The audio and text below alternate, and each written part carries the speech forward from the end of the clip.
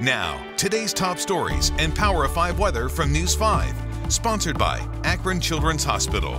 Good morning, everybody. I'm Mike Brookbank. And I'm Katie Houston. We have a look at your top local stories on this Tuesday. New information this morning. University Heights police investigating an attempted carjacking at gunpoint. It happened Sunday morning in the Target parking lot. Police say a man with a semi-automatic handgun opened the victim's car door and demanded his keys, but the victim pushed him away and sped off. Police haven't found any suspects. If you know anything, though, about this, police would like to talk to you. We're also following an overnight shooting near the campus of Case Western Reserve University. The school tweeting late last night that someone was shot in the leg during an armed robbery on Random Road. The suspect or suspects, they say, have not yet been caught. Police are investigating. We'll keep an eye on it for you. Keep you posted as any new information comes into the newsroom. All right, you're going to need to print and complete a registration form if you're heading to the Lake County Fairgrounds for COVID testing. Wednesday's pop-up drive-through event offers results in 15 minutes with the rapid antigen tests.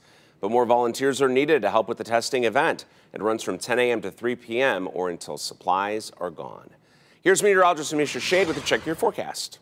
It looks like we'll be dealing with another mix for the late afternoon and evening. A little rain, a little snow could provide some problems to that evening drive. For this morning, fairly quiet, few light rain showers rolling in for the lunchtime hour. But after that, that rain and snow will start to get more intense, up to about 40 degrees by the early afternoon. But then we're falling back into the 30s and dealing with some rain and, yes, maybe even a little snow accumulation. How much snow are we talking about? Well, anywhere from about a trace to 2 inches for the northern half of the area.